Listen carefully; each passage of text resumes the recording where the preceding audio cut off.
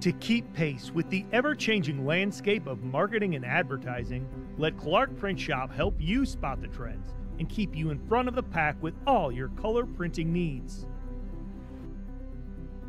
From business cards to invitations, menus to mugs, we can print anything you need on paper or your choice of over 3,000 promotional items. Visit www.clarkprintshop.com to browse our online catalog and place your order today, or call us at 276-889-3426. For a limited time, use the code iRacing for 23% off your first purchase. The staff at Clark Print Shop looks forward to handling all your color printing needs. In the heartland of our country, something magical is happening. At Walkin' and Rollin' Costumes, we know the power of community, of hands coming together to create wonders. These costumes are symbols of love, compassion, and inclusion. Your hands can craft dreams. Join us at Walkin' and Rollin' Costumes build events and be a part of something extraordinary. Introducing Tractor USA, the best way to buy and sell premium ag and construction equipment. Tractor USA was designed to be straightforward, simple, and affordable with zero commission and live auctions every week. Tractor USA auctions offer the finest selection of pre-owned tractors, combines, and other ag and construction equipment from across the United States and the world. Simply go to TractorUSA.com to get started today.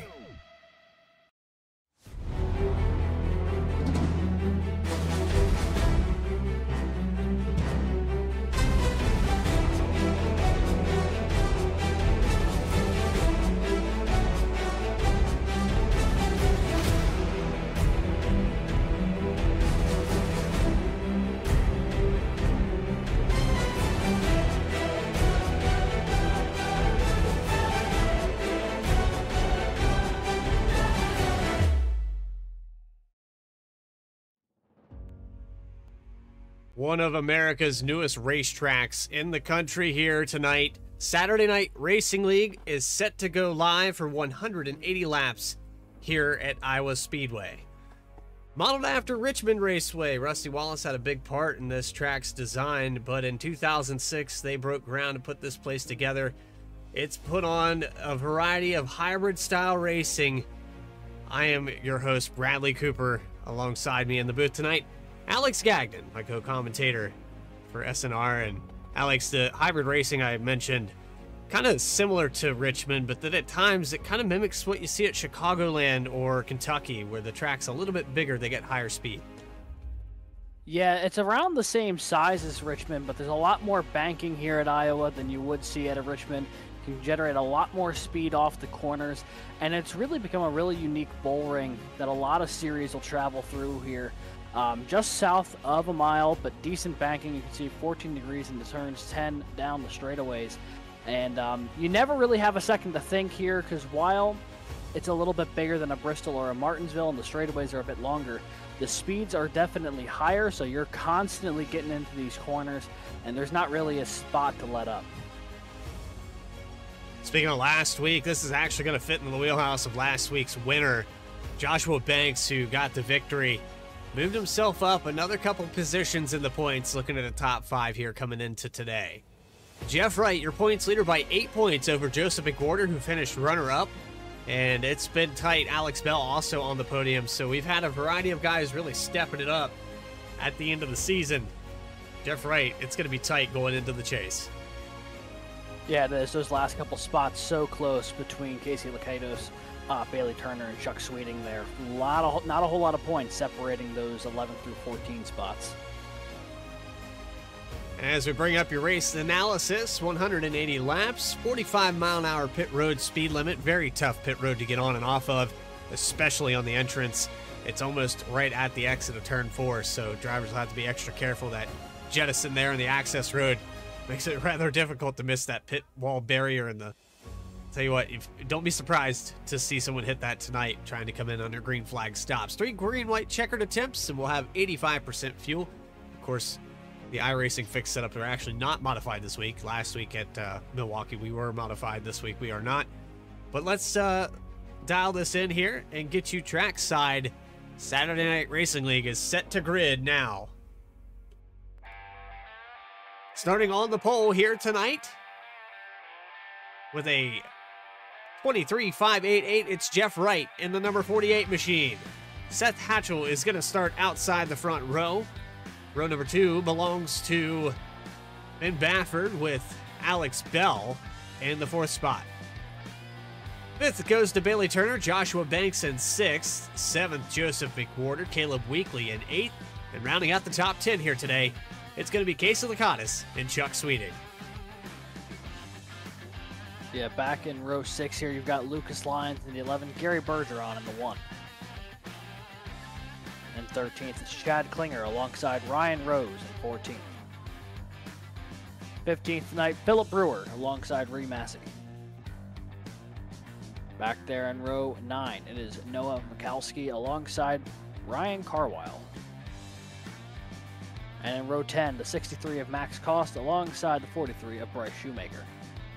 Said it like that for years. It's Mahalski, and we'll make sure that we get it right. He always gets upset at me for all the years I've been calling him Mikowski. Austin Belke is going to start in 21st, and rounding out the field of 22 cars here today, it's going to be Stefan Davis in the number 66 machine. Gonna make a quick edit in my notes here to make sure I got it right the next time around. Yeah, it's an easy mistake. I did it for a solid 2 seasons at BTDY and a full season here at SNR before I was informed that I was saying it wrong. I said, hey, that commentary thing, you're doing it wrong. Do better. It's always a deflating feeling, especially after so long. It's like, this is going well, and someone comes up to you, again, the last year you've messed this up, and you just go, well, that's a humbling moment. Yes. Always good to get a reminder, though, where you came from and where you've been. How about this? No where we've how been. Long you've been doing it. Yeah, it's always going to sneak up on you at some point in time. Well, talk about how long we've been doing it. 2 seasons. And we're halfway through. We're almost at the end of regular season 2 for Saturday Night Racing League. Next week, the season finale, before we reset everything and put these guys in the top 12 and a level keel. But the pace car is going to pull off. Jeff Wright's going to lead him into turn 1. And Saturday Night Racing League is live from Iowa.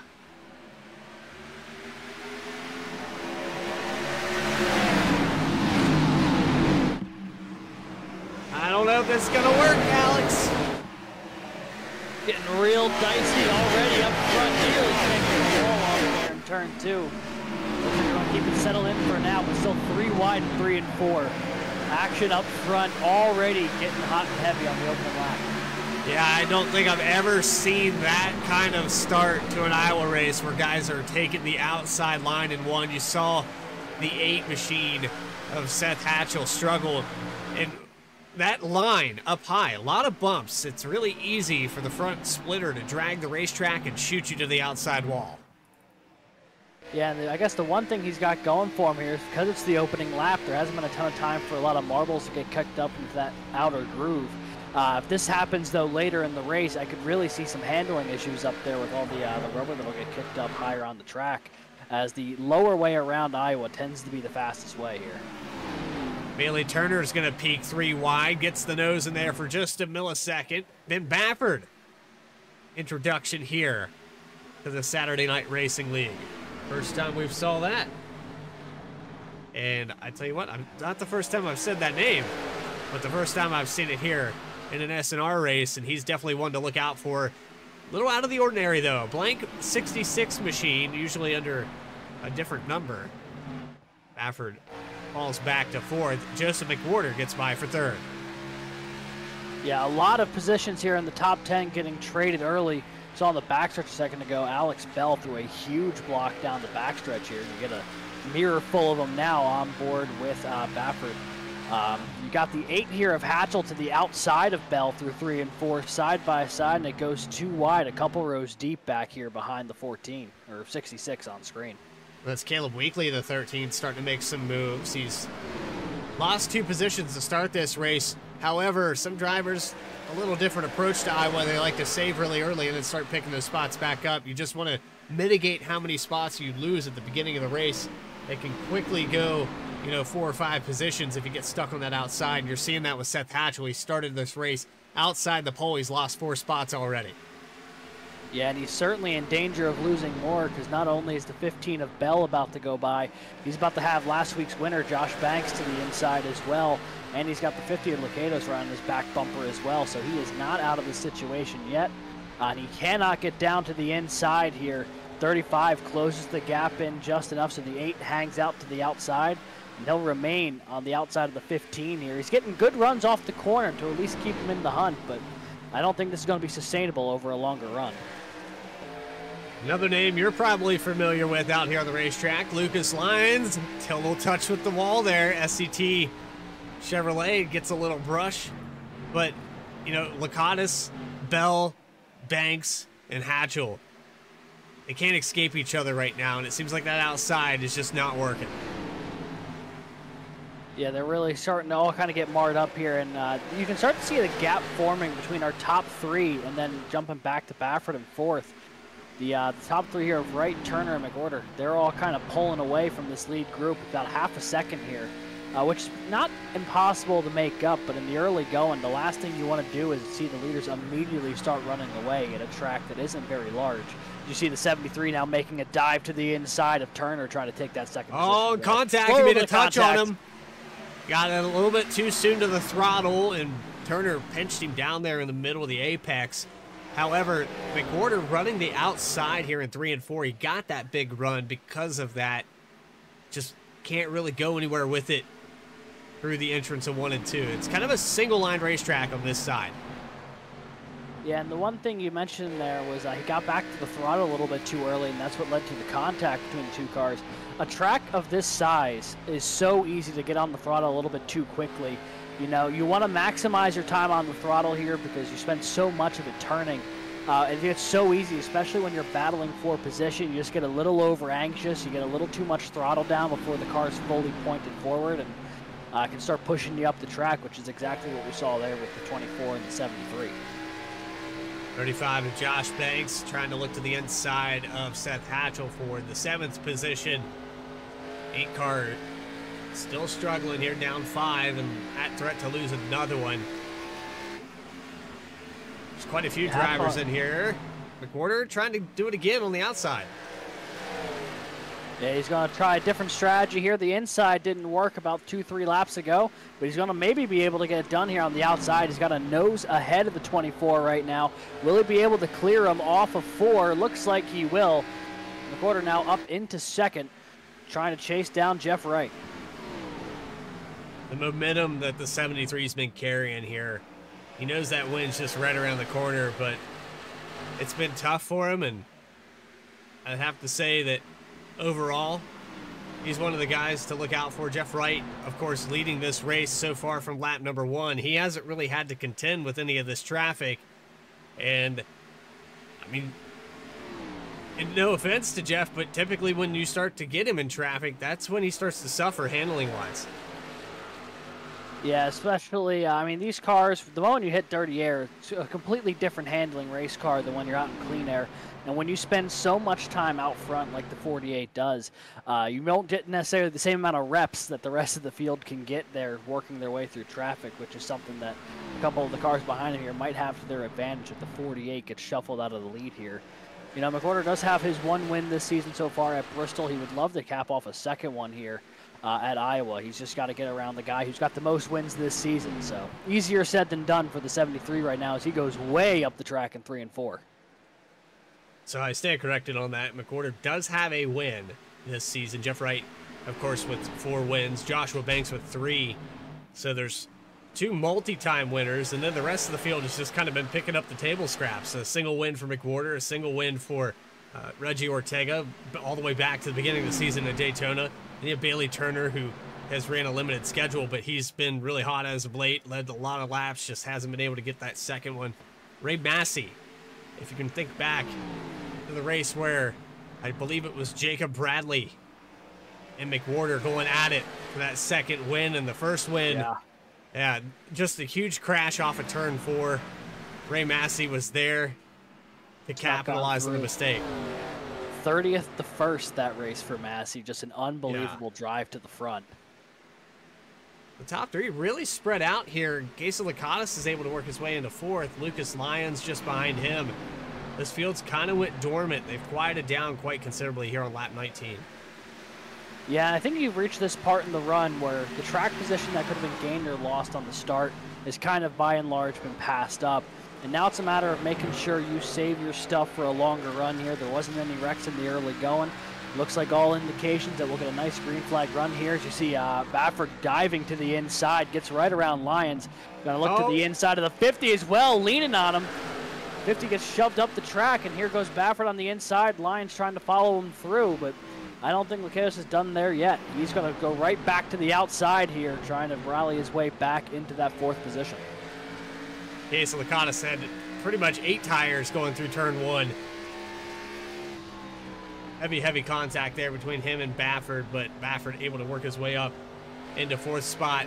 Top 5, single file out. Still a pretty heated battle between 4th all the way back to 7th. Yeah, almost 3 wide for a second there as they all fanned out into the corner. They'll dial it back down to 2 wide here with Lyons up on the high side. Gonna try and roll around the 50 here into turns 1 and 2. This is what we were saying, if things were calming down a little bit as people were going to save their stuff for the longer run, this battle immediately picked right back up. Baffert's got a whole lot of company behind him, all vying for that 4th spot, but he's got a little bit of room to operate now, so he might be able to start pulling away from this group. But Lucas Lyons maybe going to look to the inside here in 1. That 11 going to go to the inside, trying to pick that pass for 4th. So on the inside of Ben Baffert, the 11 machine not able to get around. Baffert, of course, scored as the 14 machine. You're seeing a 66, and that, I believe that is the crash claims. Can't quite read what that says. See if I can get a better angle. At least this crashclaims.us. Good old crashclaimsr.us. So us. With that Toyota Supra, I mean, it's in good shape right now. Qualified top 5, still running top 5. Better he's been running so far than, say, the 8 of Seth Hatchell, qualified in the front row, falling back to 7th. That seems to be where his skid has ended, though. Once he fell down to 7th, he kind of stabilized, and he hasn't lost a position in about the past 15 or 20 laps. So seems like right now that's where he's going to be able to hold on for a moment. He's got a good battle behind him here. Banks and Weekly for side-by-side. Banks really drove it in deep in the 3 and 4. He's probably going to be able to clear. No, not going to be able to clear the 13. Weekly with a really good run off the corner. That's the one thing with Iowa, you know, even with how shorter this track is on that inside line, you can keep so much more throttle time down, through at least through 3 and 4. On that outside lane, you can keep yourself in contention, but you lose a lot of that in 1 and 2. That's where it's a little tighter on track. Looking deeper in this field, still some more chaos. The 09 of Chad Klinger, the 1 of Jerry Bergeron going at it. Noah Michalski is up 3 positions. Bryce Shoemaker up 5 in front of them for 14th, 15th position. These guys have not spread out really at all from about 5th position back. It's just right on top of each other. Somebody makes a mistake here, you can easily see 2 or 3 cars involved. Yeah, and if someone makes a big mistake, there goes the rest of the field behind them. Iowa, not a particularly wide track. Not the easiest to get out of the way should something go wrong. As 35 of Banks here starting to make his move toward the front. Got around Weekly, looking to get around Hatchell and the 50 of Lakatos here. He might be able to get the job done as they almost go 3 wide through 3 and 4. The 35 now to the inside of the 50. We're going to close off the 8 of Hatchell, who got a good run but has absolutely nowhere to go with it. And he's just going to try and shove the 50 in the turn 1 and 2. Trying to do something with that run. Hit the 13 wall there. All the way up there. He seems to be having some handling trouble. He feels like he's way up toward the wall each of the past couple laps. Yeah, Weekly definitely having a struggle here later in this run. We're about halfway through the fuel run. 35 of Banks still trying to clear the 50 of Lakatos. This is for the 6th position rather. He will get by, and finally now able to set his sights. That is the 11 of Lucas Lyons in front. That would be the next car. 35 coming off of a great week last week at Milwaukee. You know he wants to carry that momentum here, and like we said at the beginning of the broadcast, this fits his wheelhouse. I mean, he had a good time at Richmond, got the win there, got a good finish at Bristol, I believe another win. So it's the short tracks, and this kind of fits in that style. Yeah, I've got him marked as winning at Richmond, Milwaukee, and Gateway. Gateway, not a huge track, but somehow still the largest track he's won on this season. So anything mile and a quarter or less seems to be really where the 35 thrives. Iowa very much fits that description, and we've seen him methodically start to pick off cars in the past couple laps. Would not be surprised if in a few laps here he gets to the back bumper of Lyons. The 11's running 5, but that 35 seems absolutely dialed in right now compared to a lot of those cars in the top 10. He is the fastest car on the racetrack, with the exception of Ben Baffert pretty much matching his lap time. Everybody else is in the 25s. Baffert just put down a 24.8, so he is actually faster than your leaders right now. It's just a matter if he can keep that pace going. Bailey Turner's starting to fall off. He is about a full second behind Joseph McWhorter, who's half a second, running an entirely different line than the 48 of Jeff Wright. Yeah, the 73's done a good job keeping the 48 within arm's reach here. Hasn't necessarily had the speed to get up to his back bumper, but he's using the exit of 3 and 4 really well, gaining a lot of time on that front stretch, and is kind of keeping him within that half-second range. The only car who's really been able to keep pace with the 48 through the opening 34 laps here, as they make their way to the line for lap 35. I mean, it's these two and then a full second back to Bailey Turner, like you mentioned. And it's another second back from Bailey Turner back to anyone else in the field. So right now this field is a little spread out from the top couple cars. And then once you look behind them, it's a giant cluster of cars. I mean, everyone's running on top of each other a little farther back in the field here, as you can see on the onboard. On board with Noah Michalski, this is for 14th position. Bryce Shoemaker up on the outside. And a little check up there on the throttle. Looked like Michalski couldn't get back to it. He's not going to get the drive off. He'll lose a position to Chad Klinger. And maybe another one to Ray Massey. Gonna try and get that sorted out there. Running a little deeper into the field here is Michalski. He's got a lot of cars to try and work through, but the thing that's probably a little reassuring for all these cars is that how close they're all running. There's a ton of positions and a ton of points all in this little cluster of cars here. So if you can get your car rolling the right way, there's a lot of cars and a lot of opportunities to try and make your way up through the field. Because, I mean, the distance between 17th and about 5th right now is only 2 seconds, and that's the gap between 4th and the leader. So very different story deeper into the field than it is up front at the moment. Lucas Lyons, Joshua Banks starting to merge together a little bit closer each lap. Banks peaks down to the bottom on the exit of turn 2. He's going to be right pretty much at the bumper. And now they go into turn 3. He's got the nose on the inside. The 11 starting to fall off here towards the end of this run. About 10 laps left, I'd say, before you start seeing green flag pit stops. The 35 has done a really good job so far managing his tires and making sure that he's got the pace he needs deeper into the run. He's been able to execute on that. If you look a little farther on back, the 13 of Leakley has a ton of cars all kind of stacked up behind him right now. The 50's back there, the 75 of Sweeting. I mean, there's action all over the track right now. It's hard to figure out exactly who to watch because there's like 4 different battles happening all at once. Almost some 3 wide there with Sweeting. Looks like Lakatos and everybody getting really close to that exit wall in turn 2. We'll peek back up here. The 35 has gotten clear of Lucas Lyons. He's going to try to go chase down Ben Baffert in the 4th position.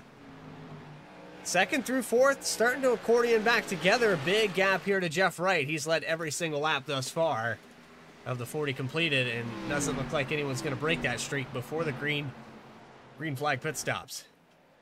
Yeah, McWhorter had the best chance of anybody, but he's really fallen off over the past couple laps here. Lost about a half a second and has fallen right back into the clutches of Bailey Turner and then Baffert just behind them. So could be a bit of a shuffle inside these podium positions here. As of those three, the guy in fourth is the one running the fastest right now in Baffert. And then Banks also really running well at the moment. So fourth and fifth, two of the fastest cars on track right now. We'll see if, I don't think Banks will have the time to catch these guys before the pit cycle, but Baffert certainly will, because he is right there on the back bumper of the 24. Looking here through 1 and 2, 66 machine on your screen, 14 scored on iRacing. About a tenth faster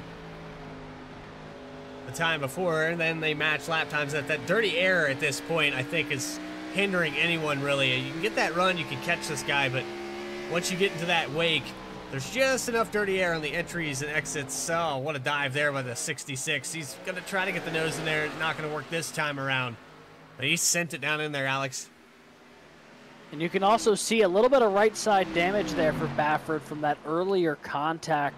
I'm trying to remember back with who he collided with around lap 15 or so when he moved. It was the 50. Yeah, he moved the 50 up and out of the way, and that damage very visible along the right side of the car. So, I can't imagine it would really be affecting the handling of the car too much, but it's definitely something to keep an eye on if that car starts freeing up and he ends up flipping the wall at some point.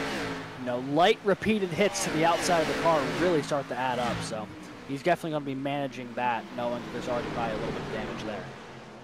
And then look at this. My God. We saw a surge from this car just a minute ago. He'd worked his way up to almost ninth, and a little loose moment there for Rose. But we saw the 13 of Weekly had worked his way up, and they're 3 wide again here through 1 and 2. If I'm the 75 of Sweeting, I want to be anywhere except where I was. 3 by 3. He was the middle dot of that grid. Found his way to the bottom of the track. Now the 23 of Massey finds himself in the middle of all this. He's going to be side by side with the 43 there coming off the corner of Shoemaker. I mean, there is a lot of cars all fighting for position here, and it'll be tough to try and do any sort of green flag pit stops if they're all running this close, because you have to fight your way down to the bottom of the track. It's like a super speedway track out here, but less than a mile. Look at that. I mean, they're just continuing to go 3 wide here. Weekly, and there's the 03 of Mahalski. Got into the outside wall from that checkup. Weekly kind of ran the 78 up the track. I mean, right now, if you're 10th on back, I think I'd just bring it down early at this point. You're losing so much ground. If you're the 13 of Weekly, it might be time. Yeah, the tough part is, though, with Carr still on his back bumper, might be a little easier said than done. He's trying to get that low side to work. He's got the 71 of Carwile right on his back bumper here, who might look to the inside, force him into the middle of a 3 wide here in the 1. Definitely not where the 13 wants to be, but the 75 way up the track. He'll get the run off the corner he needs. He'll get around the 13. Right now, he is just going the wrong direction in a hurry, is the 13 of Caleb Weekly. Meanwhile, back up front, second, third, and fourth have all found each other. Right on top of each other, and Jeff Wright loving what he sees. He's probably not even seeing it anymore. He's just checked out 2.6 seconds. These guys all within a tenth of each other, and their 3-way battle up here in the top 5. Side by side coming out of 4. The 24 of Bailey Turner had almost completed the pass on Joseph McWhorter. Now he has Ben Baffert on the inside. So a pass gone wrong here for the 24 machine puts him in a bad spot. Yeah, right as the 24 couldn't complete that pass, Baffert made him pay for it, trying to dump the advantage. Now 3 wide for a second. The 73 coming down pit road. I think the pit cycle's beginning here from second place with Joseph McWhorter. So McWhorter coming down that long, flat, 45-mile-per-hour pit road, trying to capitalize on this situation. Let's see if he can hit the box perfectly. It's another situation to talk about too, is the pit road actually wraps around the entrance of turn 1. So if you have a pit stall from about 6th position forward, it's a little difficult to see your stall. Yeah, especially if you're in that 3rd, the 5th area, because if you're 1st, 2nd, you know you're right at the end. But just ahead of McWhorter here. I mean, you could tell you're in the middle of that curve. You just kind of have to know where you're at. So the first green flag pit cycle, you might be a little sketchy on where that actually is coming down, but afterwards I'm sure they'll be fine. As getting a nice view of the stands there.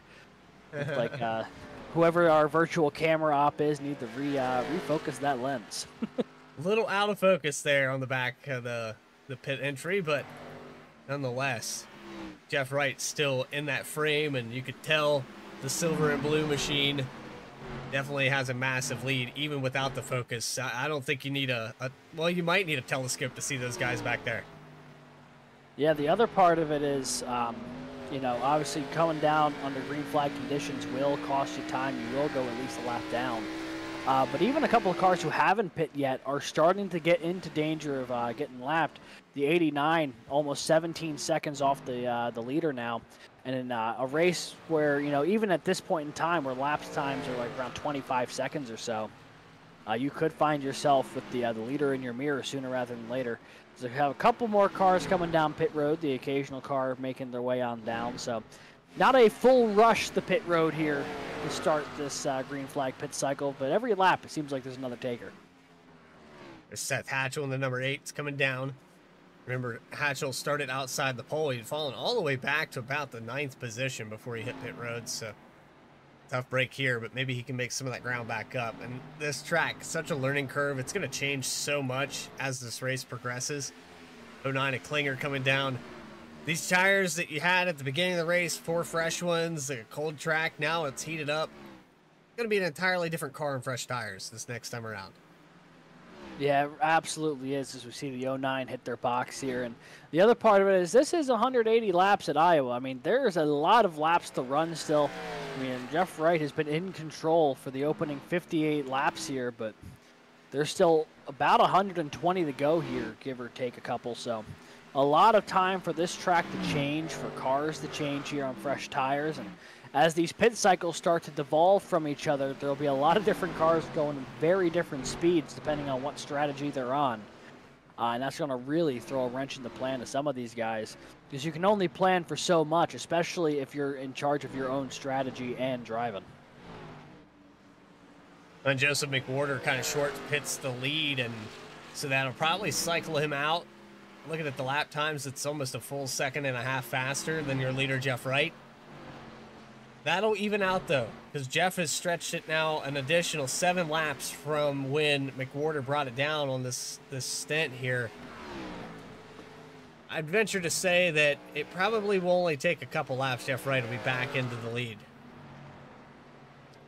Yeah, the big question will be when he does end up coming down pit road, because about half the field has come down pit road to this point, but the other half is not, including Wright, Baffert, and Turner. So we're going to see, I think, a big split in strategies over the coming laps as we see more cars making their way back on the track here, trying to get up to speed. I think that was Rose. And a few more takers here. Here comes Massey down pit road.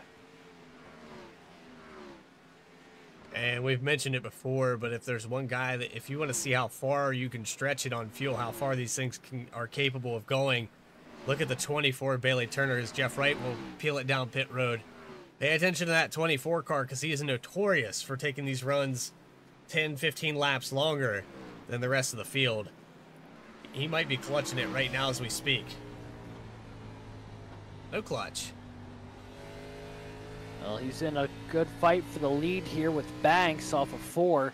Maybe that's why we're not hearing any clutching. Maybe that was the case, as Banks actually comes down pit road as they were side by side in the corner. So the 35 worked his way up to battling for the lead, decided that it was prime time to come down pit road off of 4. And now there's only 5 cars on track who have yet to come down pit road. Bailey Turner, the leader of that group. Josh Banks, one of the last cars to bring it down here. He started 6th, fell back to outside the top 10, and then slowly and methodically worked his way through the field. As we see the 50 on those older tires just getting absolutely eaten up by those on the fresher tires here. The 78 of Rose, nowhere to go, lost out big time to a couple of those cars ahead of him.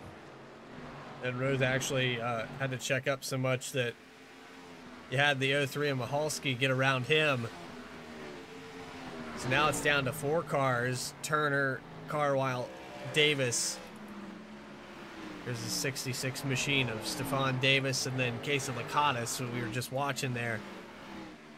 Now, I don't know if this is a good call to stay out this long. I mean, we're talking about a second and almost a half that these guys have fallen off. And if you look at the very best lap times of some of these guys, they're running 23s at times compared to the 25.3 that they're running now. Yeah, and that time will certainly add up over the course of time here. It looks like the 50 has come down pit road, as has the 66. So just the 24 and the 71 yet to bring it down pit road. McWhorter has worked his way onto the lead lap again. He is ahead of the 48 of Jeff Wright. That is the provisional gap, and he's got a pretty healthy lead, but, you know, Wright on significantly fresher tires, I'd imagine he'll close that gap to the 73 in a matter of time once the 24 and 71 come down pit road. Yeah, you're looking at about a 3-second gap back from Joseph McWhorter, and Jeff Wright yet to unlap himself from Bailey Turner, but he is within striking distance. 24 car probably gonna bring it down pit road anytime. Runs the outside, so not this time around. As Austin Belke on the inside, 3 wide as they come off of turn 4. Jeff Wright officially back on the lead lap. Now let's see if he can chase down the 73 McWhorter, who would be your leader after this all cycles through. Yeah, but a lot of it hinges on the fact that there isn't a freak caution that comes out here while Turner and Carlisle have not come down pit road. Again, the 24 to the outside, not going to be coming down this time around, so I think he's going to try and stretch this thing till the fuel cell's dry, maybe hope for a caution, or if not, just give himself the freshest tires on track by a wide margin. But how much time did he lose on the opening stint here will really be the question. He'll gain time on the rest of the field this entire second stint, but, I mean, he is hemorrhaging seconds a lap here to most of the field. There he's trying to come down pit road. A little loose moment there. A little sideways on the entrance, but able to get it down, and that'll leave Ryan Carlisle, the last car, out on the racetrack. He'll stay out for a lap and get one lead. I believe he got it there, yeah, right at the line. Carlisle here going to try and move up the track. Everyone trying to get around him on these fresher tires. You see Shoemaker and Massey trying to get around, Sweeting as well. And here comes the 71, maybe? Nope. He's going to stay out another lap. Ensure that he's got that lap lead bonus, just in case it was up for debate. Now he's definitely got his one, but only a 10-second gap ahead, or behind, to McWhorter. And this is, he still has the full pit cycle to go, so he's going to get shuffled way deep into the field here whenever he does eventually bring the 71 down pit road. Yeah, he'll probably cycle out somewhere around the 13th, 14th position based off the time. And you know, if you're looking at what Bailey Turner and those guys staying out as long as they did, they actually went a lap down, 24 car back out on the racetrack. But look what he's got to chase down Carlisle, who hasn't hit pit road yet. He's got the leaders right behind him. That he does, so he's going to have a near full lap to undo. And he'll have the freshest tires compared to these guys by a mile. But he still has almost a mile of track that he has to undo the damages of from that opening stint. So now at this point, if you are the 24 Bailey Turner, you're hoping for the longest green flag run you can get, give you the most time to utilize those fresh tires compared to the field. As McWhorter and Wright going to battle for the provisional lead here. Whoever takes this will inherit the lead when the 71 comes down pit road. And that's unfortunate there for McWhorter because Carlisle hadn't brought it down pit road until just this moment. McWhorter needed him to get out of the way so he could get a lap lead and get that bonus point. But Jeff Wright's going to resume the lead here on lap 73. Yeah, so on the 73, despite the short pit there, does not get the luxury of even getting the lap lead bonus. He'll lose out to Wright just as the 71 comes down pit road, and on significantly fresher tires, the 48 just driving away from McWhorter at the moment. The gap already at 0.9 of a second. Stick around though, we have plenty of action left to cover here from Iowa Speedway. You're watching the Saturday Night Racing League live on V-Speed. More coverage continues right after this. Lap traffic out of the way. It's between these two. They're even for the white flag lap. This race still very undecided. Yeah, Bradley had the lift. Big run for McWhorter. This is going to be his chance. They're running out of time and they know it.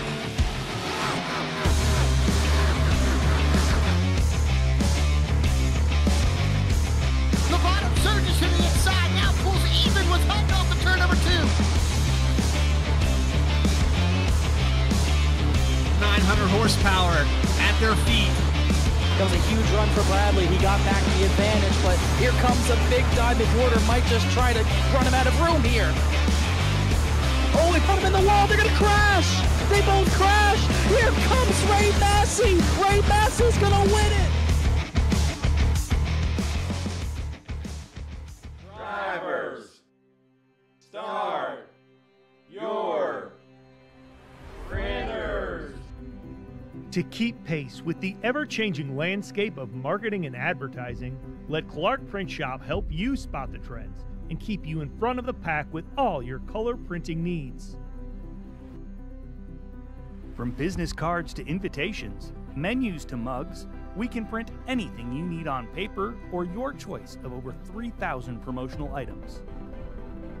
Visit www.clarkprintshop.com to browse our online catalog and place your order today, or call us at 276-889-3426.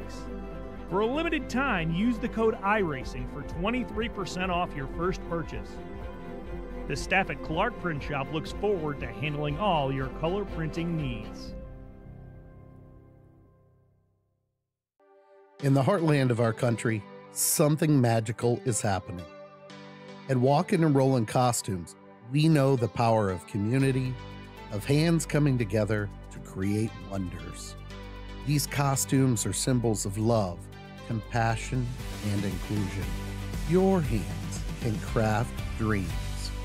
Join us at Walkin' and Rollin' Costumes build events and be a part of something extraordinary.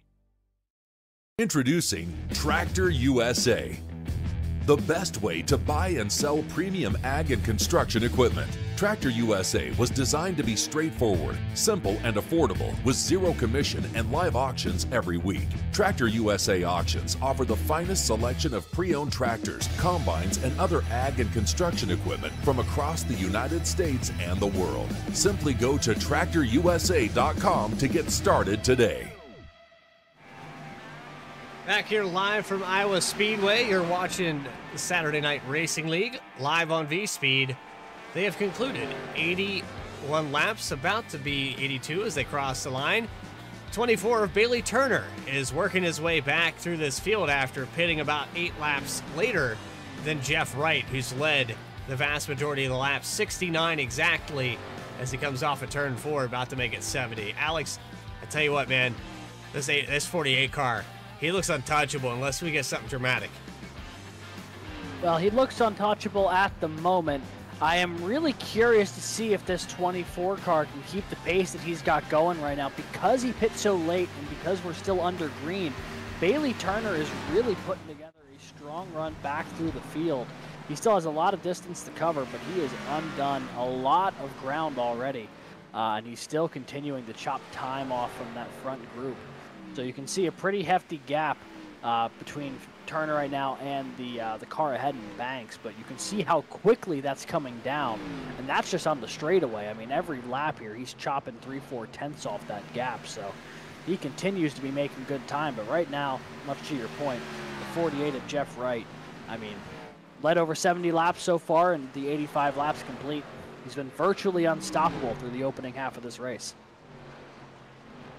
A little lap traffic here with 71 of Carwile, who stayed out to lead some laps. He was the longest on that. And I'm actually surprised that Jeff Wright's hanging with him because Carwile has the freshest tires on the track right now. That he does. The other thing, though, is that he wasn't running particularly great before the pit cycle began. He was running all right, but maybe it's just a matter of that car needs a little bit more time to separate from the 48. As you can see the timing tower there. Right now, a healthy 2.5. Oh, someone, I think, down to the inside of the backstretch. A lot of smoke there. I don't know who that was, but I have a good guess. I'm going to back car this up. coming down pit road.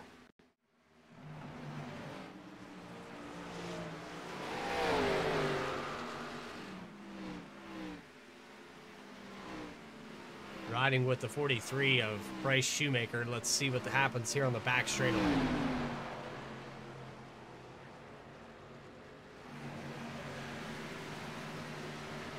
Contact between him and the 11, down off the racing surface, heavy front end damage.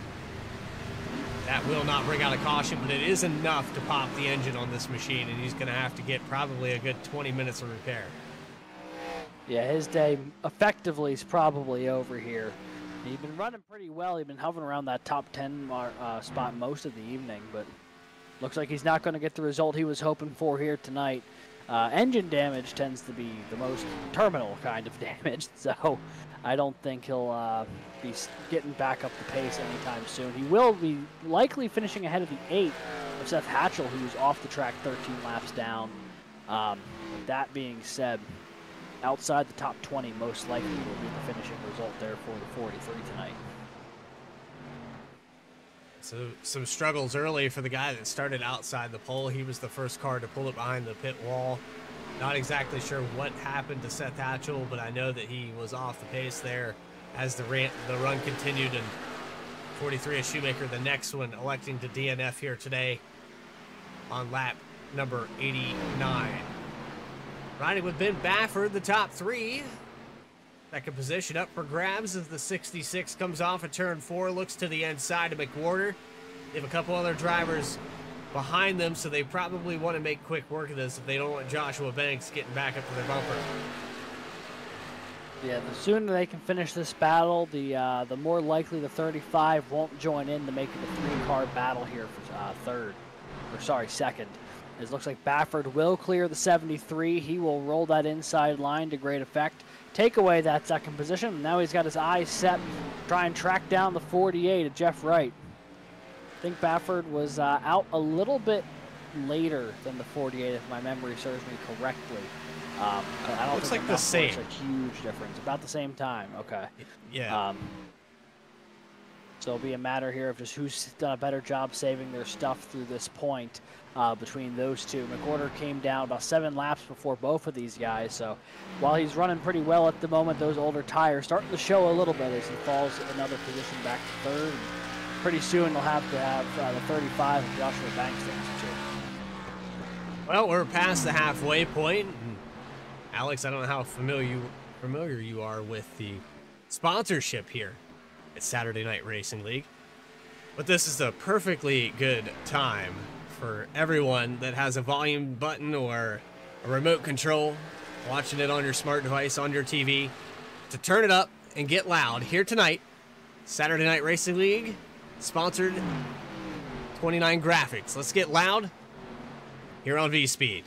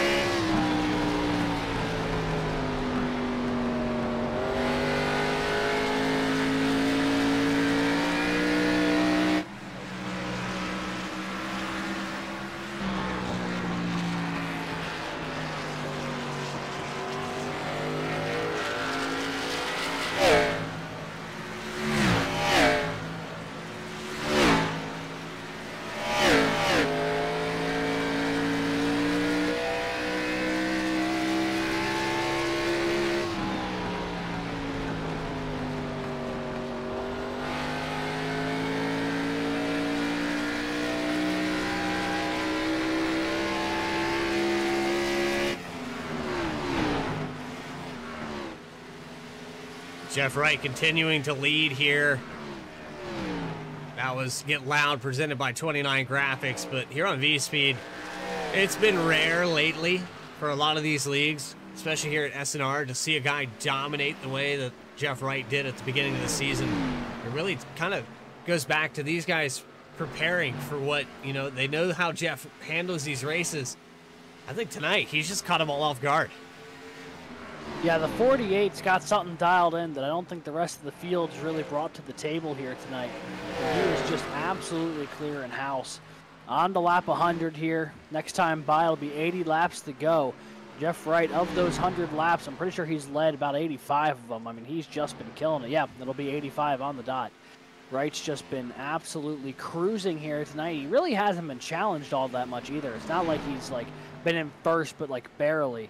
I mean, he had a bit of presence from McWhorter in the early going, but once he pulled away from the 73 there before the green flag pit cycle, I mean, he's just been cruising. It looks like the 73 brings it back down pit road here.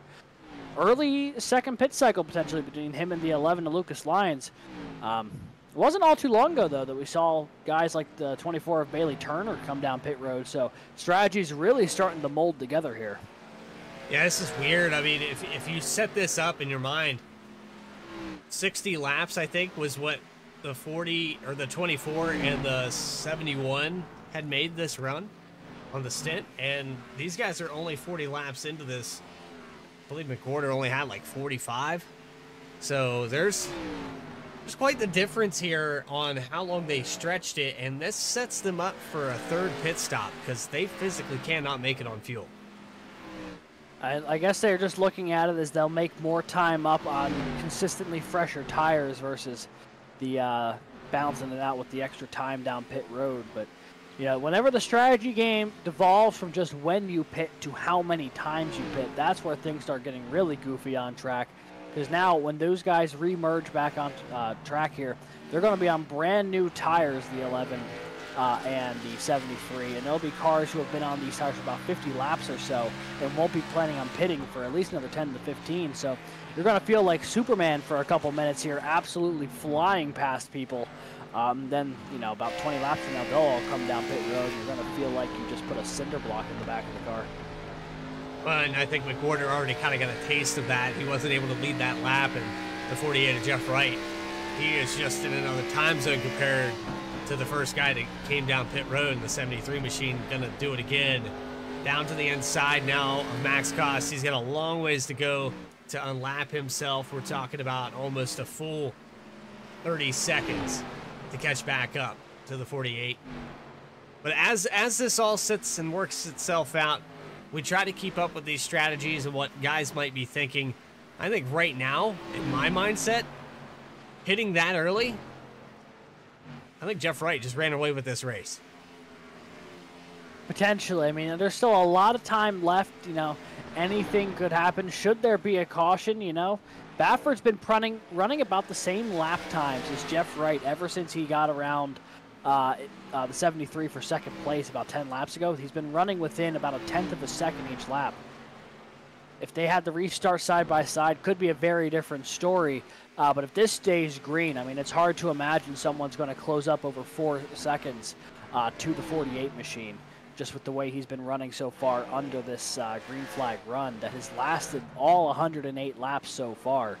So right now, as things hold, Jeff Wright definitely looks like he's going to be an unbeatable force out there. But, you know, a yellow can strike from anywhere, especially at a track that's less than a mile long.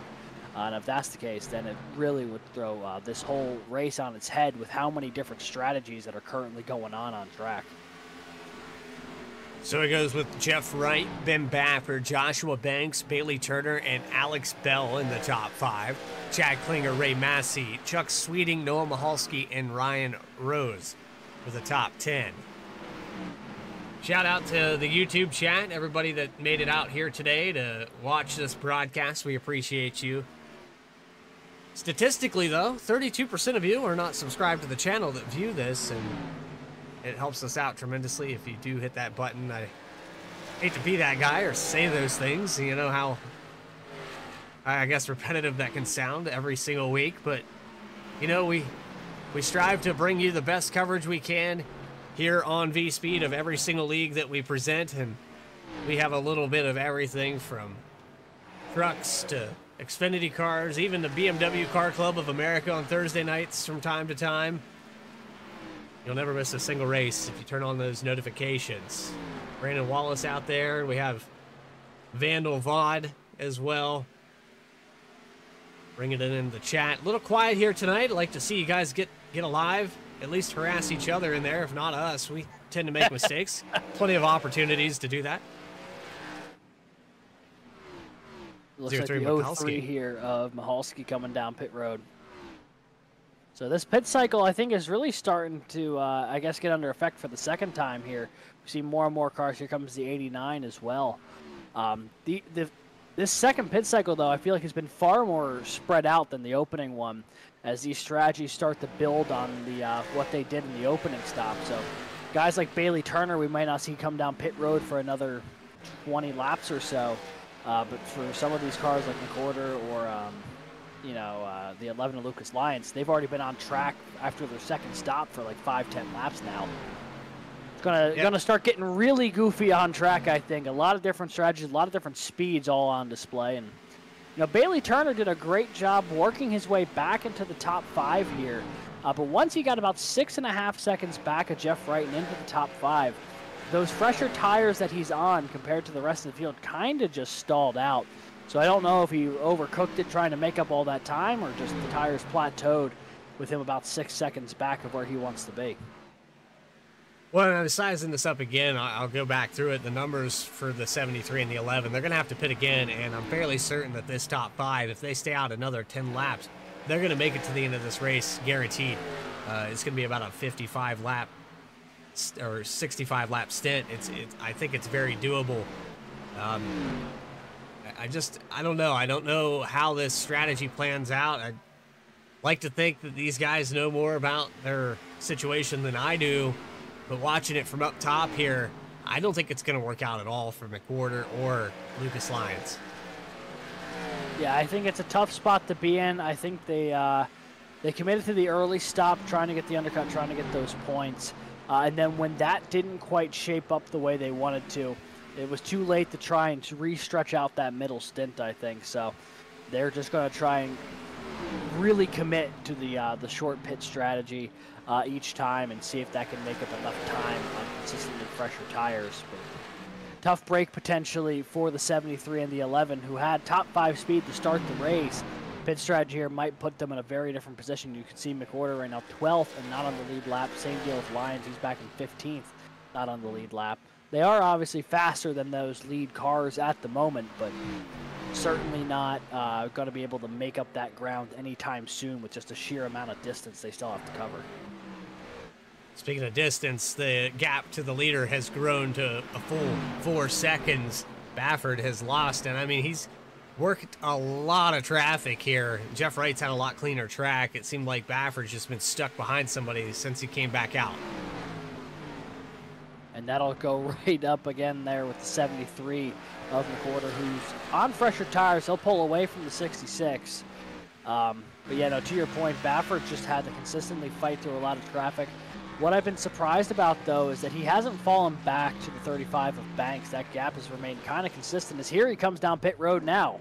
Baffert making his way down pit road for what should be potentially the final time here if this stays green. And that was one hell of an entry to pit road. I mean, he locked it down. Very close call for the 66, but he's able to get it woed up just enough. I believe he's going to be clean, and he'll be able to get off pit road without a penalty. Jeff Wright following suit. He comes down pit road. Going to be interesting to see how much the 48 lost time-wise on that entry, because it was about 4 seconds exactly when they came in. We'll see what that 66 is cooked up. Bailey Turner's still out on the racetrack. He'll take over the lead. He's going to get some more laps led. Again, he's stretching it out. I'd venture to say probably an additional 7 or 8 laps.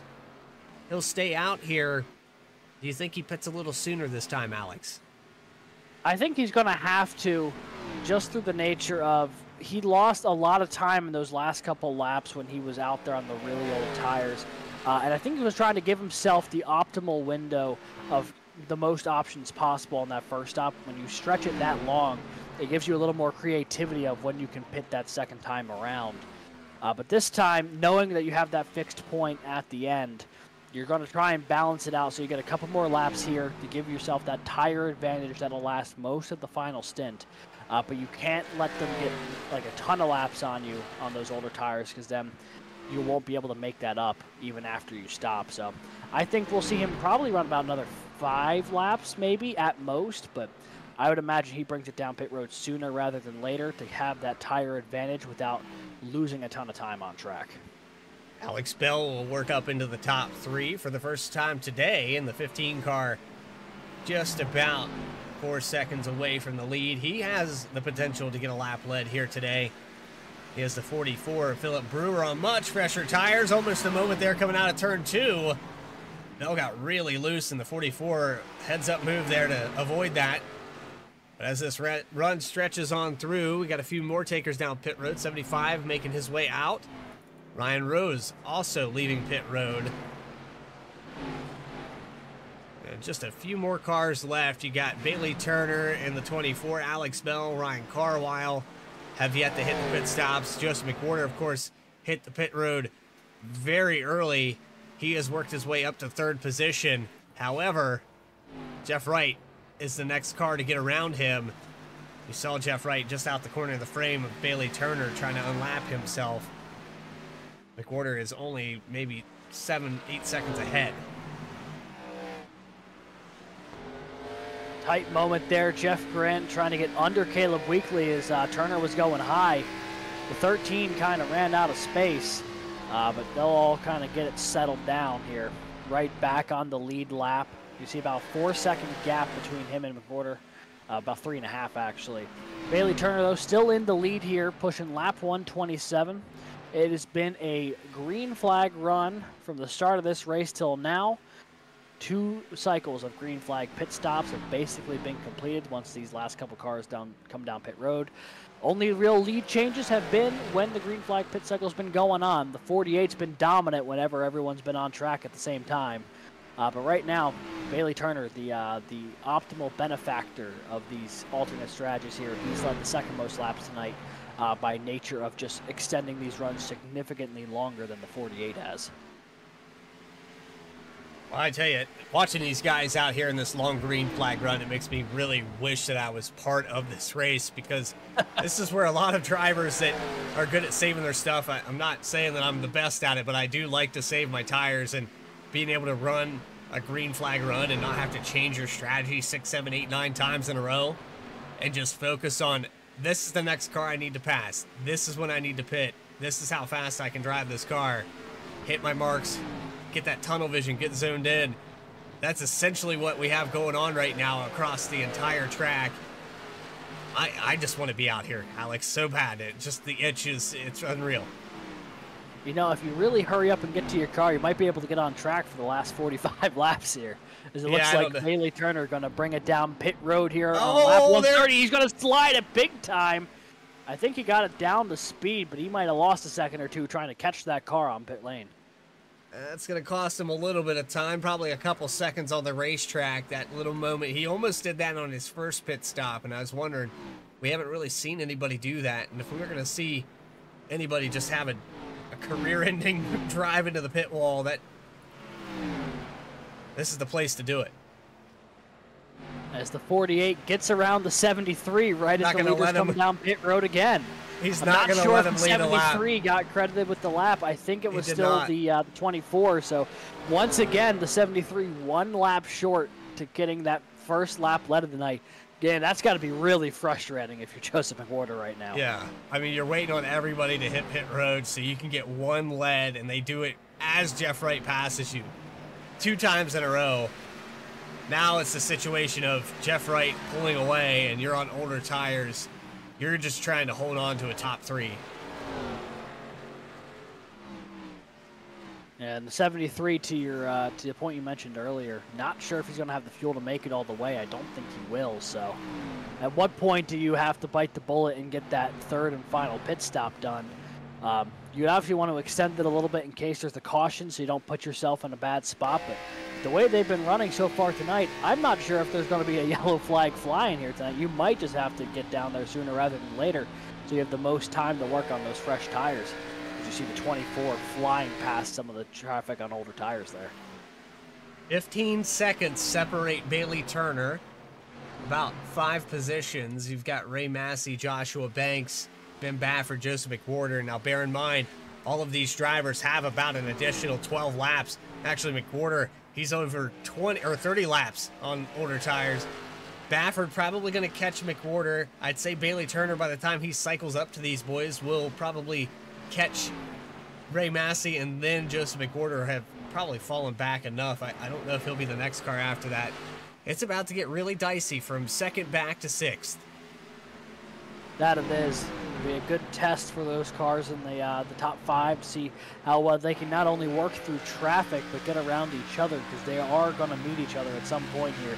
See Baffert only about 4 car lengths off the back bumper of McWhorter right now, and that's going to drastically come down through the center of the corner. Baffert's probably going to be able to make the pass here going into 3 and 4. Already peeks to the inside, into 3.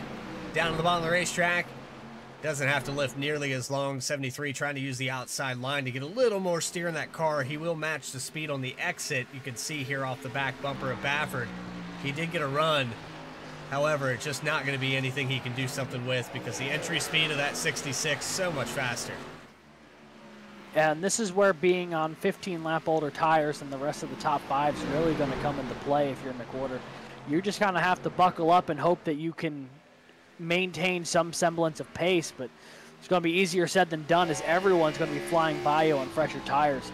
Not an enviable place to be right now if you're the 73, as now Banks going to look to the outside here coming off of turn 2. And just not enough run there for the 73 car. The old tire's not working out, and we'll lose another position back to 4th. Bailey Turner, the next car in line. He got around Ray Massey, and it kind of fell exactly the way I thought.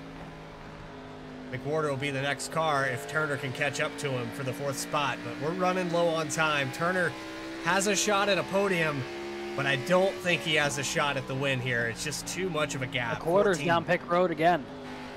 There it is. The 3-stop strategy tonight for the 73.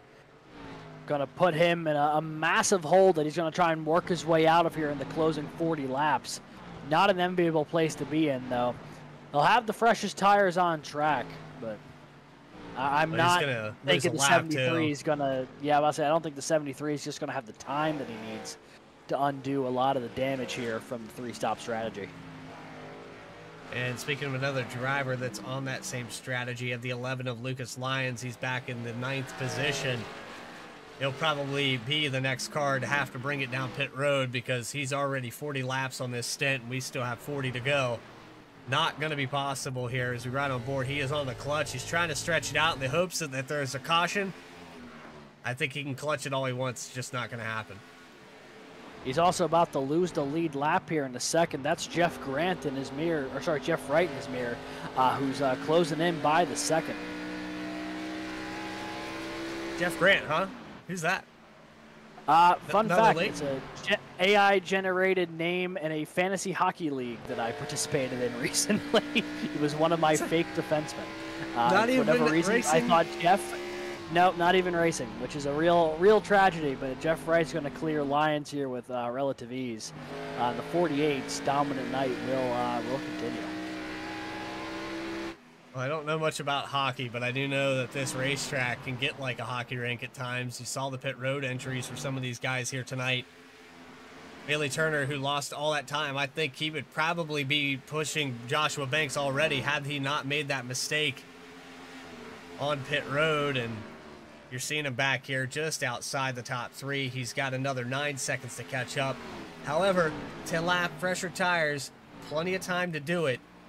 He just needs things to fall his way. This race needs to stay green, and Turner can absolutely catch up to these guys.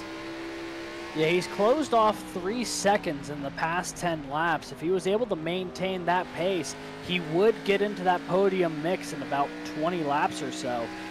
Given that we've got 35 left in this race, he would have the time to get there if he maintains this pace, but how much will he be able to do so while also trying to push that car to its limits here, knowing this is the final run? You got to be careful not to burn up your stuff, but also with time running out, you can't afford just to sit back and hope the race comes to you when you've got a 5-second gap up to third.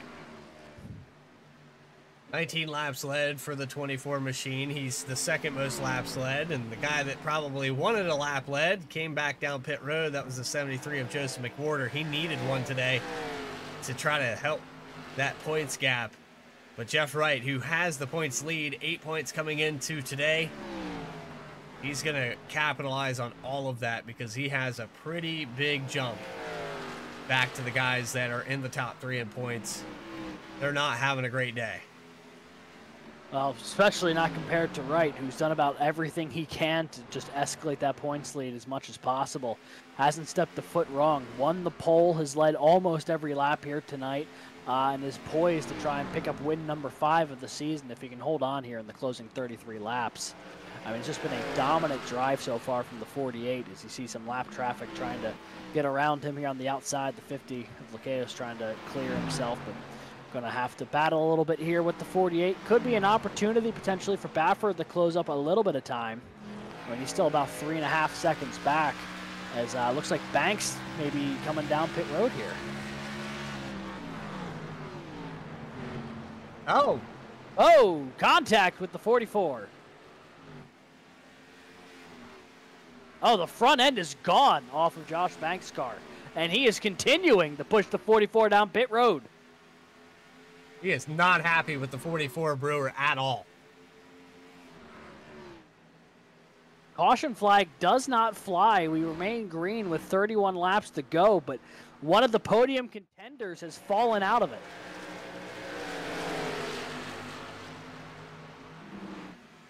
Oh, man.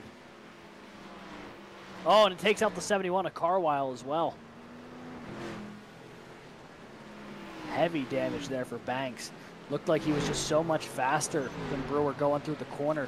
Tried pushing him a little bit on corner exit. 44 got loose, collected the 35, and then this beef went all the way around 3 and 4 and down pit road.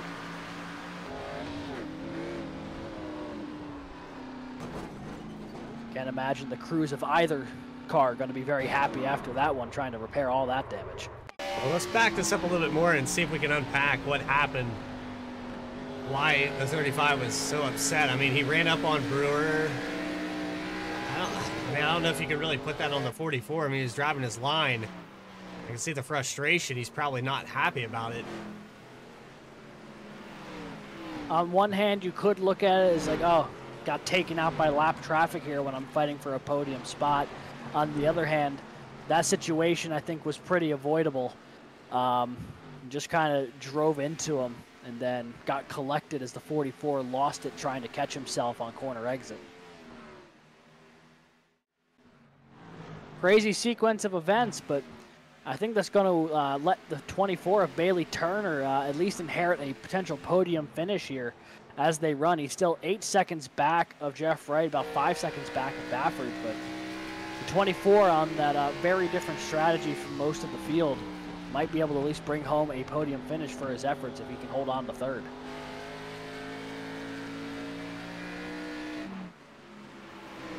This is one of those moments where you know that Iowa is a short track. When things like that happen and the tempers flare up, you only see that at a short track. You don't see that at Daytona.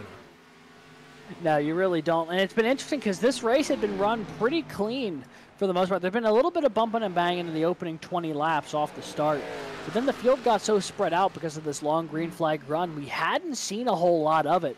But apparently it was brewing just beneath the surface there, and we saw it unfold in full display with the 35 and the 44 just a few laps ago. But 25 laps in this left in this one, and I think Jeff Wright, he might just be able to cruise his way to the to victory lane here if this holds. Lucas Lyons trying to make a pass on Ryan Rose, and there's about a 20 lap difference on tires here. Lyons has been out there for 55 laps compared to the 78 with just 32, and it's really a wonder that Lyons is even attempting a pass with that much of a difference. It just shows how fast this 11 car has been all day.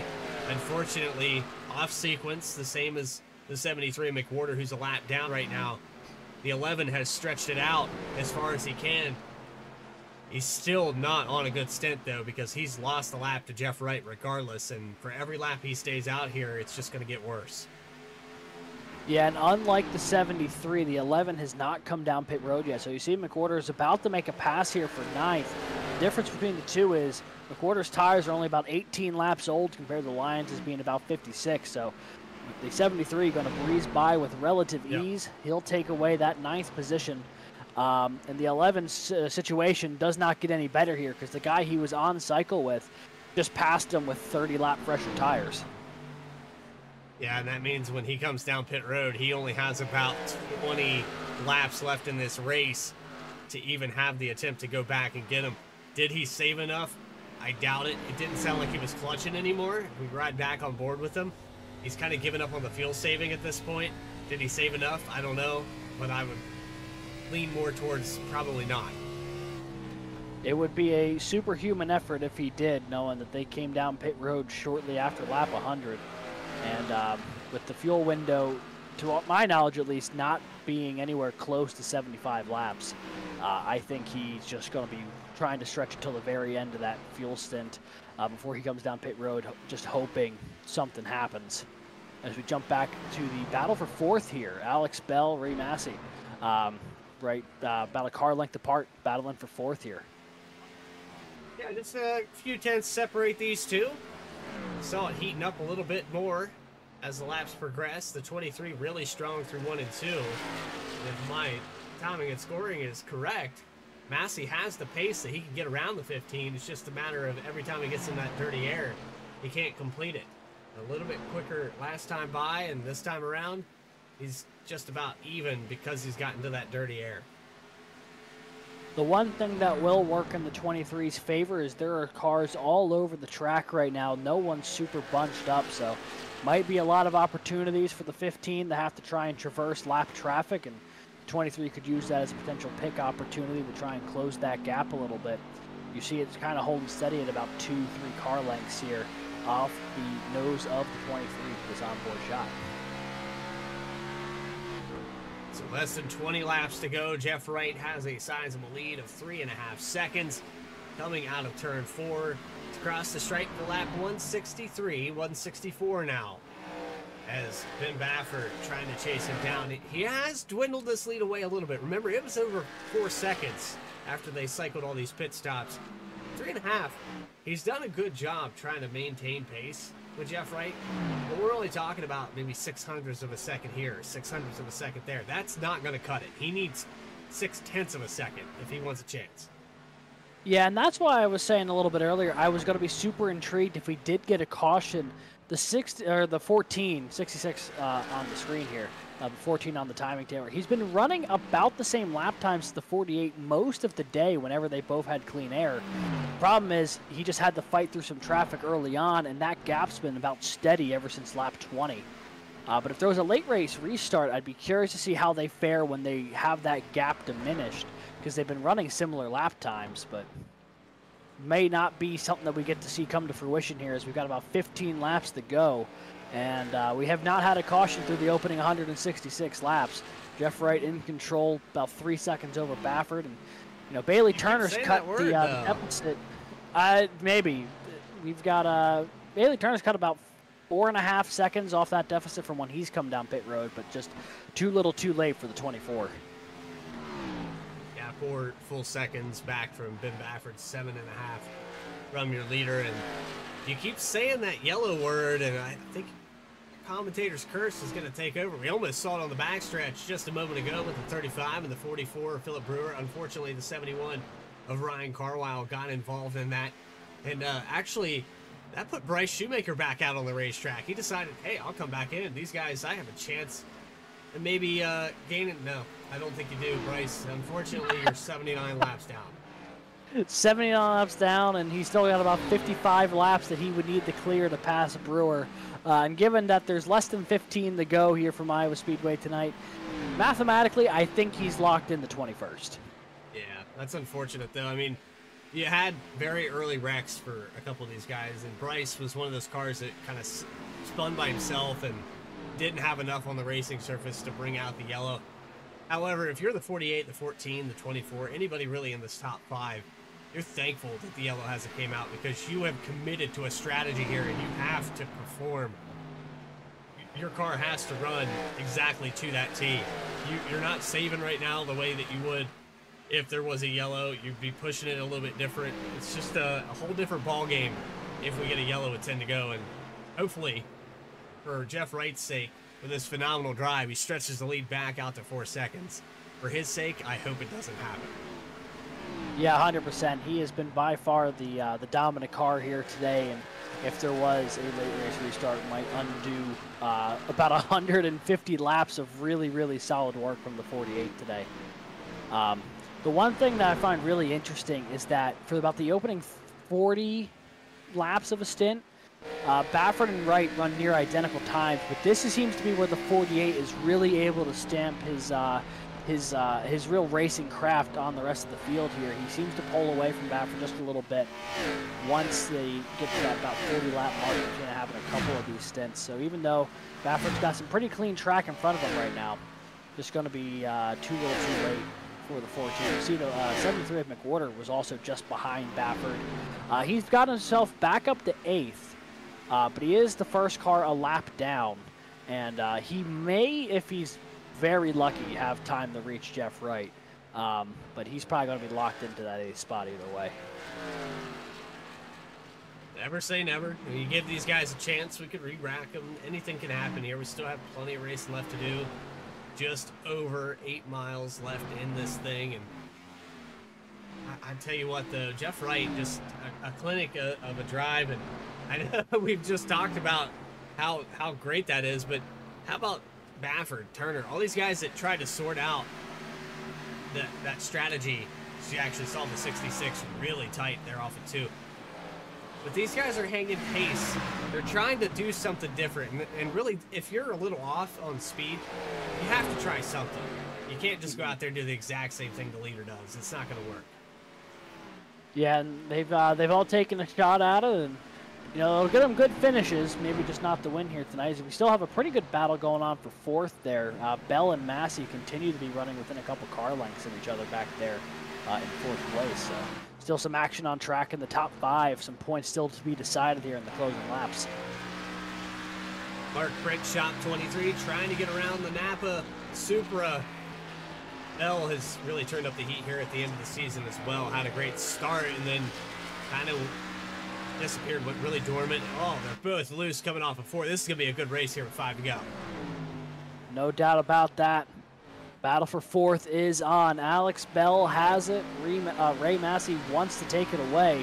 Got to the inside there off of 2. He's going to have a nose to the inside in 3 and 4. Almost going to lean on each other, but they're going to stay separate here, running about a lane apart. The 23 going to slide back up behind the 15. Was able to get alongside, just couldn't get the full run he needed off of 4. He is going to have to try the outside, and Bell is not going to let him have that. He's just not going to let him get to that bottom or get to that outside. You can see him running a higher line, playing defense. I think if you're the 23, you're going to have to take your racecraft and morals and put them aside here. If you really want that position, there's only one way to get it. Yeah, with 3 laps to go, now might not be the time, but with 1 lap to go, might be a little bit of a different tune as the 23 looks to the outside of the 15 there in 1 and 2. Didn't have the run, but was able to get some clean air on the car. Going to pull right up toward the 15 here going into 3. Not going to try and make a move that time by as the 15 washes up the track maybe a little bit. Now the 23 going to try and dig into 3 and 4, going to close that gap. Almost has a corner to the inside, but not quite. But he's going to lunge it in here to 1 and 2 with 2 to go. Going to be door to door. Jeff Wright's going to come around this time by for the white flag up in the air. Jeff Wright just has to get around one more time here at Iowa with a dominant performance. He's led over 150 laps here today. Jeff Wright off of turn 4 for the final time. He's going to be your winner 5 times now in Saturday Night Racing League. Jeff Wright at Iowa. 155 laps led for the 48 tonight. Dominating performance as Ray Massey will take one more look to the inside here of Bell coming through 3 and 4. Not going to be able to get it done, though. The 15 going to... Oh, he's got really loose. He's going to be able to hold on to 4th, but I almost got really dicey for the 15. As there are cars wrecking across the track now. Everyone's decided, all right, ran clean for 180 laps, time to Bennett.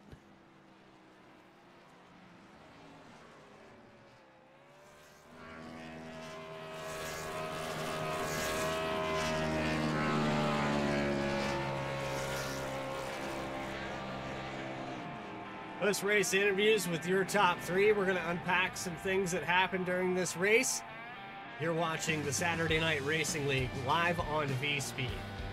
More coverage continues right after this. Drivers, start your printers. To keep pace with the ever-changing landscape of marketing and advertising, let Clark Print Shop help you spot the trends and keep you in front of the pack with all your color printing needs. From business cards to invitations, menus to mugs, we can print anything you need on paper or your choice of over 3,000 promotional items.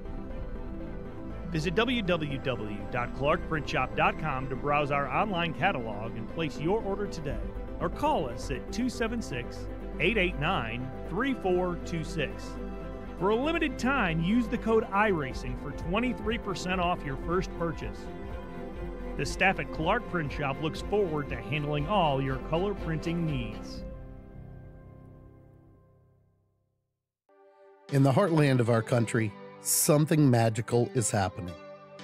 At Walkin' and Rollin' Costumes, we know the power of community, of hands coming together to create wonders. These costumes are symbols of love, compassion, and inclusion. Your hands can craft dreams. Join us at Walkin' and Rollin' Costumes build events and be a part of something extraordinary.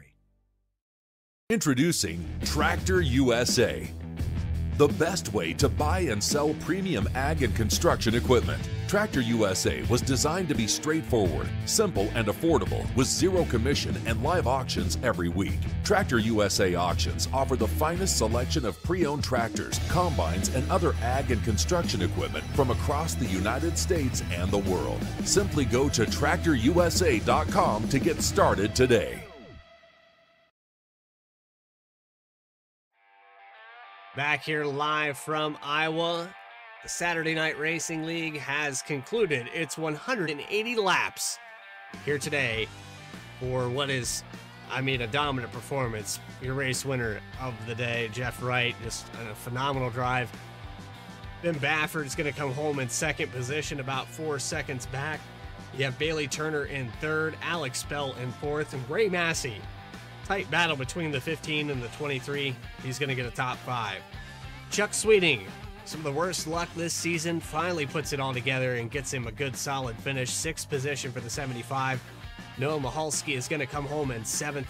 Joseph McWhorter with the early pit strategy. We talked about that during the break and trying to figure it all out. Well, it just didn't size up, and he's going to come home 8th, 1 lap down. Now you have Ryan Rose in the 9th position. Ryan Carwile, who was involved in that incident. We'll take you back and look at that in just a moment. He'll round out the top 10. Back in 11th, you've got Chad Klinger in the 09. 12th, Lucas Lyons in the 11. Stephen Davis will bring it home 13th tonight in that number 66 machine. Austin Bolke, 14th there with the 50 of Casey Lucados in 15th. Caleb Weekly 16th, Gary Bergeron 17th, with Max Cost in 18th. Joshua Banks and Philip Brewer both involved in that late race incident that did not bring out a caution, but that will end up tanking both of their days to finish 19th and 20th respectively. Shoemaker and Seth Hatchell, some of the cars first to elect to bring it behind the pit wall. Let's get it up on your screen here. So we got a little bit to unpack here. Let's first go back to this margin. This is a little crash here between the 11 of Lucas Lyons. Here's the 43 of Bryce Shoemaker. Actually back that up a little bit again here. There's the first problem that we had here today. And so that pops the engine on the 43 car. And now let's take you to this, because this, well,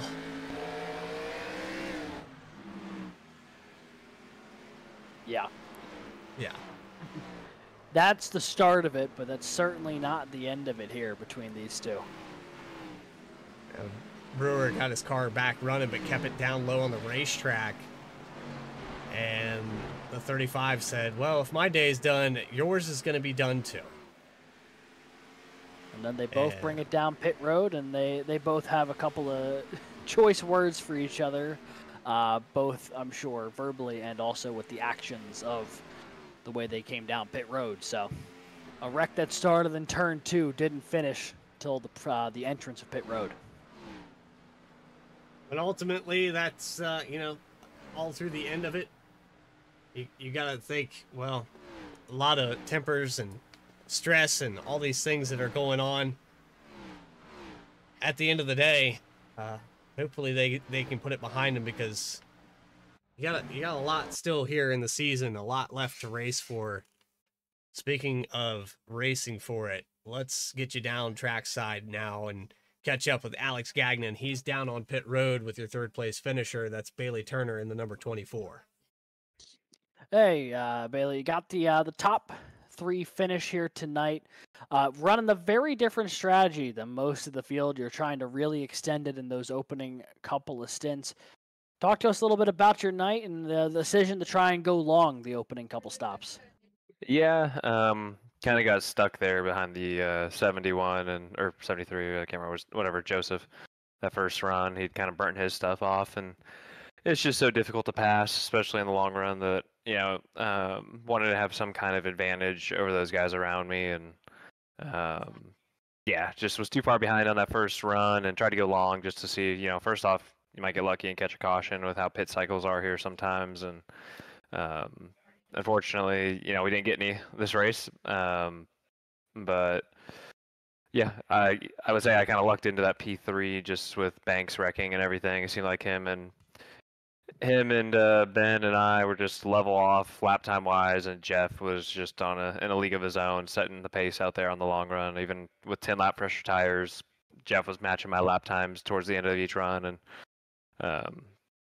not much you can do at that point, but the eyes were set kind of on P2 or P3 kind of mid race, and we accomplished that goal. But let's wish we didn't get stuck behind the slower car in the first run. And like I said, it's so difficult to pass. Wasn't able to do a lot there. Yeah, it did seem like once the tires plateaued a little bit, it was a little tough to maneuver. You mentioned you were hoping potentially for a caution during some of these pit cycles, as the entrance to pit road here is tricky. Seemed like you yourself almost had a moment there on that second pit stop. Talk us through trying to get down pit road there, and if there was any concerns that you were about to loop it there, trying to get down to 45 miles an hour. Yeah, it's an awkward pit road entry here, just because it's kind of in the left side on the peripheral, and you're trying to look for your mark. And during these runs, this car was just so plowing tight that you had the brake bias dialed back as much as you could to get it to rotate, and unfortunately forgot to adjust my brake bias right there before pit entry, and had a little too much rear brake dialed into it. But I knew I had it under control. It's just, with the lack of grip that far into the run, just trying to hang on to it. And luckily, I don't think I cost myself too much time. Yeah, ultimately, you're still able to bring it home for the podium finish. You also got 19 laps led here tonight. Second most of anyone, and by far the most of anyone not named Jeff Wright tonight. So do you look at that as a bit of a victory, knowing that of the rest of the field, you were able to run up front a good bit, or do you just look at it as, well, we had top 5 pace, finish top 5, and you move on from there? Yeah, I mean, I'm running a pretty limited schedule, but still trying to make that late push to make the playoffs. I think I have like at least 2 or 3 races less than everybody in the top 12. So all those points matter, and they kind of add up. And I want, like I said, trying to go with a little bit of different strategy, not to cost myself any points on the back end, but try to get, like you said, get that lap led and get a bonus point. So all those things kind of factor in, and hopefully to making a late season push here. Well, with that third place finish, it'll certainly go a long way in trying to do so. Before we let you go tonight here, anyone you'd like to thank or shout out? Yeah, shout out the winner over there, Jeff Wright. It was fun having Lucas in our channel as well tonight. And obviously you guys with the broadcast and all the sponsors that have come on board to kind of support this league on Saturday nights. It's been real fun and well appreciated. Alrighty. Well, that was a good run for you there, Bailey. We hope to see you again here in the V-Speed booths really soon. Appreciate you guys. And that was Bailey Turner, your third place finisher here tonight. Pretty solid run for the driver of the 24. Tried a different strategy than the leader. Didn't get the win, but did get a handful of laps led and a pretty solid finish to boot. Yeah, he had to try something different. He even talked about how Jeff was saving tires a lot different, a lot better. And so the situation for him, he had to be in a different strategy entirely, because when it came to just straight up speed, there really wasn't anybody in this field that could match what that 48 car was doing. However, we do have a guy that matched him a lot of the run. That's your second place finisher, Ben Bafford, in the number 66. He's got Alex Gagnon down there on pit road next to him. Yeah, Ben, second place finish here for you tonight, and you were able to hold on to that spot most of the evening. You maintained pace with Jeff Wright a lot of the time. Just didn't seem to have that little extra bit you needed to try and close him down. Any thoughts on how your night went as a whole once you worked your way up in the P2 and then the strategy game from there? I think it went pretty good. I never could get the right front under me, so I was fairly tight the whole time. It was pretty hard to pass. So after the first run, I just had to back off, save my right front, and eventually just push forward to have the momentum towards the end, towards the pit cycle. But other than that, I mean, pretty uneventful day. Lap traffic was fairly easy. Jeff was just a class of the field. I'm nowhere near him at the moment, but glad to be here. It was a great debut, and I'm sure as hell ready to race next week. Yeah, I mean, in a debut, no less, it was a really, really strong run. Qualified in that second row and never really looked back from beyond that. Did you think at all about if there was going to be a caution, if there was going to be any semblance of you being able to race the 48 on the restart there, if that gap were to be diminished, or were you just thinking about the way you had to run these green flag stints, knowing of how green heavy it had been so far to that point? Later into the run, I knew we were so spread out that a caution wasn't likely. I was just trying to hold off Banks, and something happened to him. I'm not totally sure, but after that, I was kind of hoping there wasn't a yellow, because I wasn't super good on the short run. I hadn't practiced too much. I wasn't very good at running the top, so I was pretty happy to see the run go long and just finish off the day with a good, strong, clean run.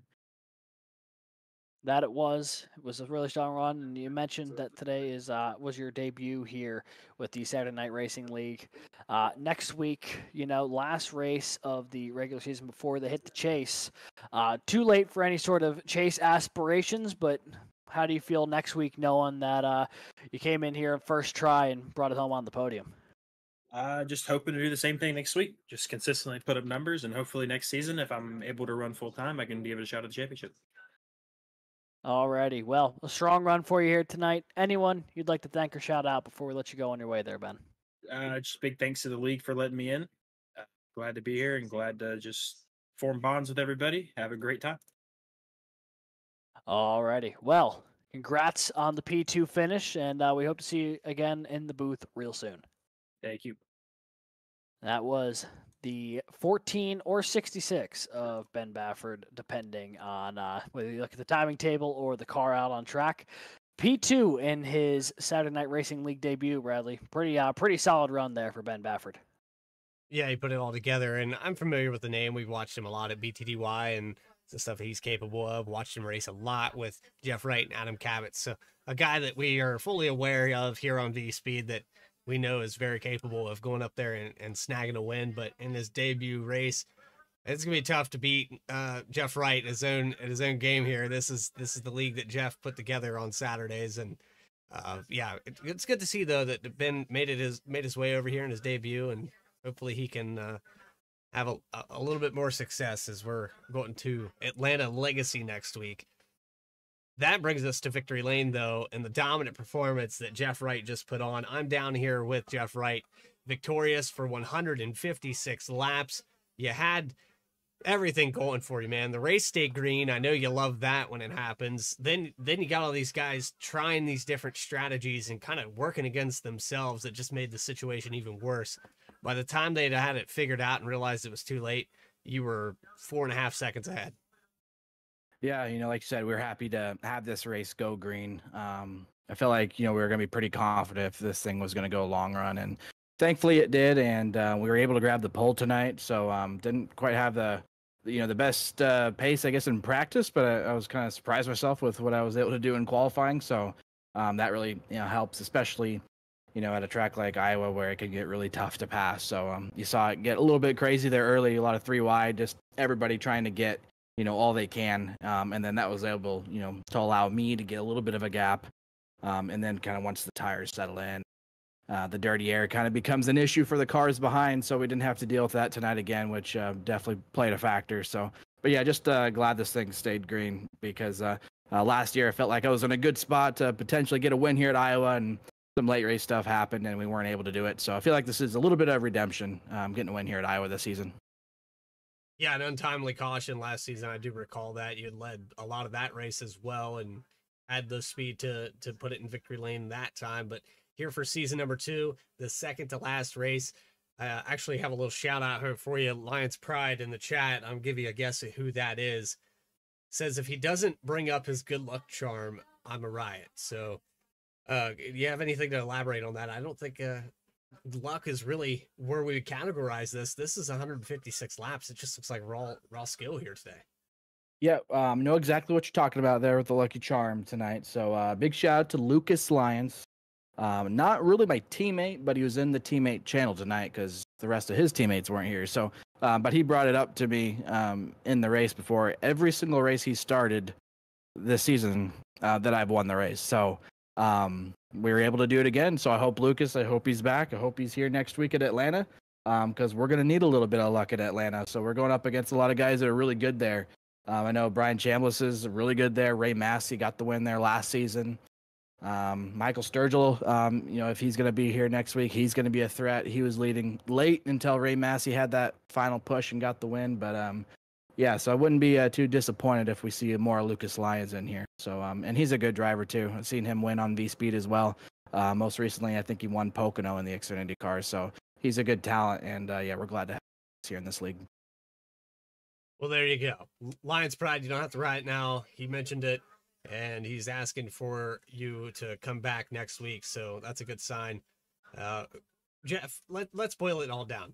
You had the pole. You put yourself into a situation where maybe you surprised yourself, but the clean air was tremendous. You drove away very early, a few tenths. What were you thinking when those guys short pitted at the start of this race? Yeah, initial response, I thought when Joseph had brought it down pit lane about 10 laps early, I didn't really think that was going to work. But we saw Bailey Turner try some wild strategy last week at Milwaukee, and he found himself in the lead, I think, 3 different times, just solely based on strategy. So you always know that's a possibility, and that's might have been what he was going for. He was right there with me in the first run for probably, the first 30, 40 laps, and then I could tell that he started to struggle a little bit, started to fall back. So he probably just wanted to try something different. So, can't blame him for that.